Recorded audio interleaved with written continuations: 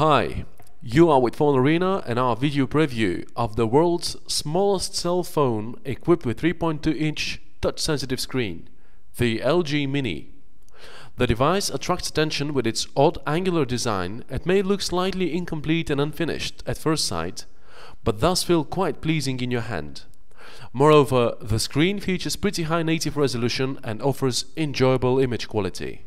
We do like the particular way the micro USB port and micro SD slot have been concealed from sight with sliding protective flaps. Aside from these standard connectors, the Mini comes with 3.5mm headphone jack. Despite, or maybe because of its odd overall look, we find the LG Mini truly appealing. It's just not something you come across on a daily basis. The handset runs new version of LG's S-Class interface.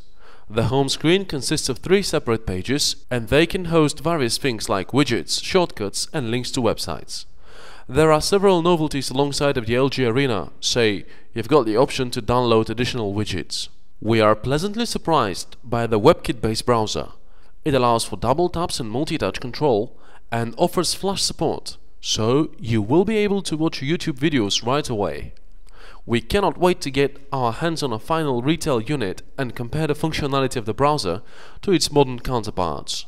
The LG Mini will certainly please fans of proper multimedia functionality. The music player is easy to use and offers landscape mode that resembles the iPhone's cover flow. The video player should be able to provide proper playback of both DivX and XVID files.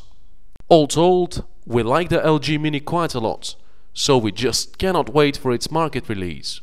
Thanks for being with us. Please visit phonearena.com to find out more about the LG Mini and many other cell phones.